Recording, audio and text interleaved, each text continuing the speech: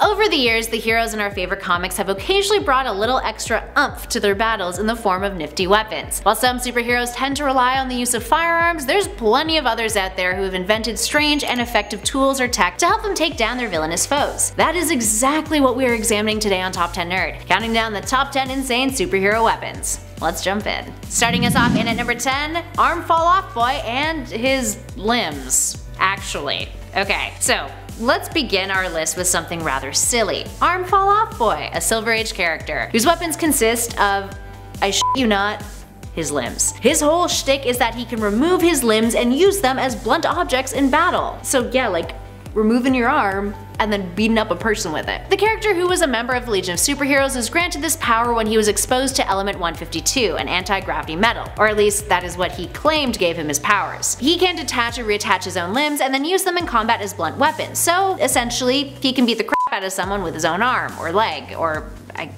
whatever else. I wonder what kind of bruising this dude has to deal with. Imagine taking off your own arm and slapping someone with it. I mean, that's gotta sustain some damage, right? Moving on to number 9, Spider-Man's anti-magnetic inverter. This device was used by the web-slinger against the Vulture, whose wings at the time were made of a magnetic mechanism. So, how better to take him out than inventing a gadget that disrupts the one thing that the Vulture uses to his advantage in battle? The anti-magnetic inverter, which looks like Spidey tore off the top of a tiny microphone and painted it, would nullify Vulture's wings, making him fall out of the air, despite when Spider-Man first used it, he was holding on to Spidey at the time, up in the sky. I mean, he would just web away. For whatever reason though, it never really became a more commonly used gadget of Peter's after its debut in Amazing Spider-Man issue 2 from 1963, although it did make an appearance after Vulture escaped prison, with it no longer counteracting the villain's wings. It also made another small appearance when Spidey fought against Clash, Extremist, and a decade later when it was brought up in an interview that Peter had with Horizon Labs, toting the object as a tool he invented to disrupt magnetic harnesses. I mean, if you have it, use it, right? Get that job. Impress. And at number 8, Green Arrow's chili. Oh, weapon or culinary feats? We can't help but wonder if Green Arrow Oliver Queen's famous chili falls under both of those categories. Okay.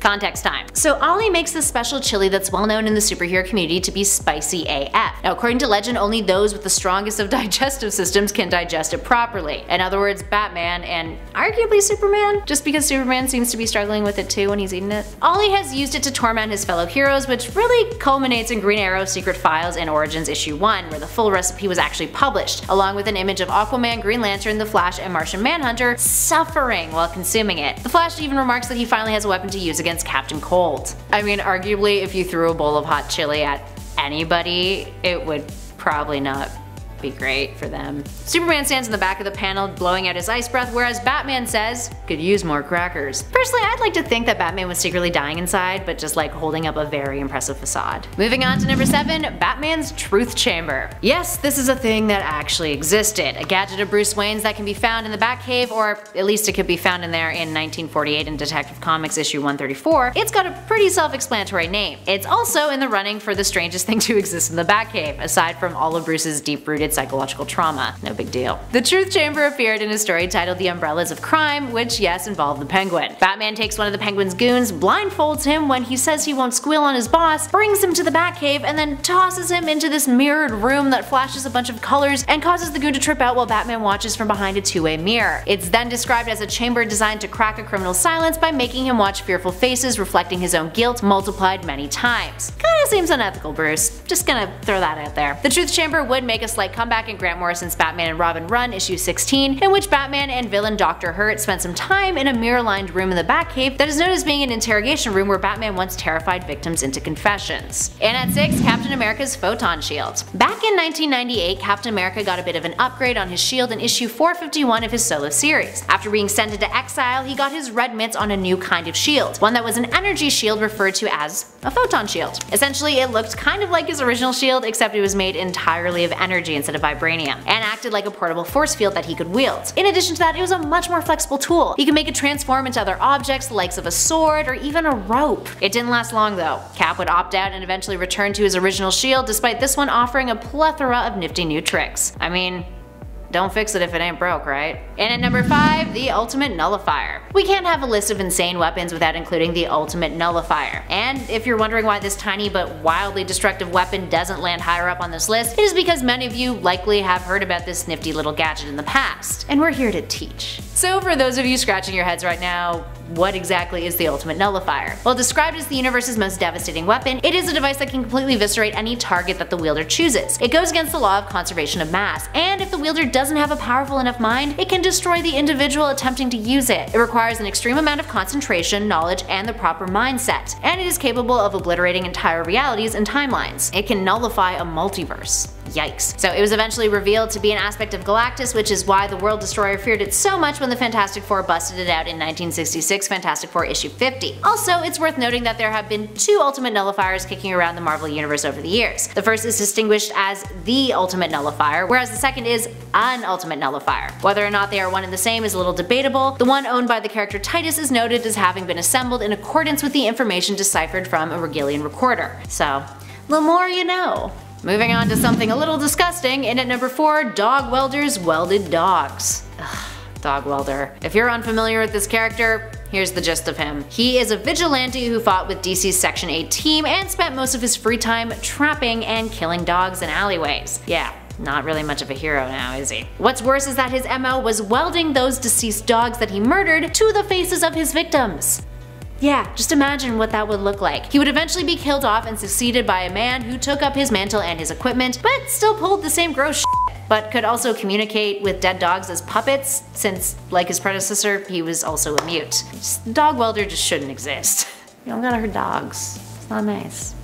They're cute little pups. All they just want is love and loyalty. Moving on to number 3, Wonder Woman's chainsaw. Here we have a weapon that falls more into the "that's really dope" category than "whoa, that shit is crazy" category. Back in 2013, a DC MMORPG was released in beta testing. It was called Infinite Crisis, and the premise followed the members of the DC multiverse from all sorts of alternate timelines facing the brink of destruction, and having to step up and fight against it. It gave us timelines that included Earth Atomic, a reality in which a third world war had wrecked the planet, and a handful of heroes had survived, one of which was Wonder Woman. This Wonder Woman introduced in the game wielded a pretty cool weapon, the Chainsaw of Justice, a powerful melee weapon that let her chop through her foes like they were butter. She would operate as a melee assassin on her missions of trying to restore peace after the fallout of the nuclear firestorms. Now, unfortunately, the game was shut down in 2015, but there are still videos online featuring Wonder Woman and her Chainsaw of Justice in all of their glory. And at number 2, the Encephalogun. Here we have another piece of tech that the Fantastic Four have utilized in the past, the Encephalogun. Created by Mr. Fantastic, this silly looking device was part of a ploy to have a mental duel with Dr. Doom, and its one and only appearance in Fantastic Four Annual Issue 2 from 1964. Now the gun has the ability to harness the mental energies of those operating it, with it sending the weaker of the 2 individuals into a limbo dimension where, apparently, there's no escape. When Doom and Reed use this device to have a mental duel, Doom thinks he's won when he sees Mr. Fantastic fade from sight. But then it's revealed that Reed drugged Doom, causing him to hallucinate and believe that he had won. This had led some comic historians to believe that the weapon might actually be a hoax created by Reed, a harmless prop that he built just to mess with Doom. And considering it was never brought up again, it kinda makes sense. What do you guys think? Was it a hoax, or was it like a real weapon that, for whatever reason, just didn't end up working? Give us a shout in those comments below and let us know your thoughts. Personally, I think it was a hoax. And finally, in at number 1, the most insane weapon of them all, arguably, Batman's shark repellent. Also more commonly referred to as the Cape Crusaders Shark Spray, this gem comes from the 1966 Batman live-action film based on the television series starring Adam West as the titular character. Now in case you haven't had the pleasure of seeing this weapon in action, get ready. You're in for a treat.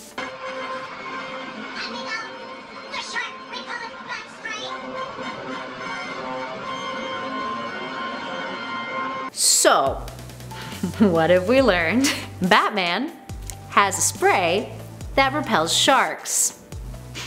What is science? In that scene, a shark bites his leg, he punches it multiple times, and then when all else fails, he calls up Robin to toss him a canister of oceanic repellent bat sprays, which he keeps in his helicopter, a vehicle that is meant to soar through the skies and not go on water, one would assume. Also, the shark seemingly explodes when it impacts the water. The whole thing is the definition of insane. Man, if only oceanic repellent was more mainstream, Jaws would have been a completely different film.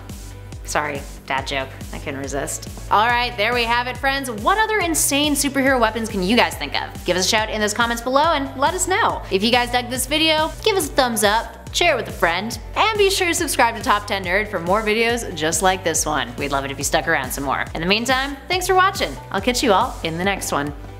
It's tough out here for a Spider-Man. We can't help but wonder if Green Arrow terrified victims into confessions. Oh, blame it on the 40s. Moving on to number 3, Wonder Woman's chainsaw. This one's for you, Liam. Wow, my brain just like farted there so bad.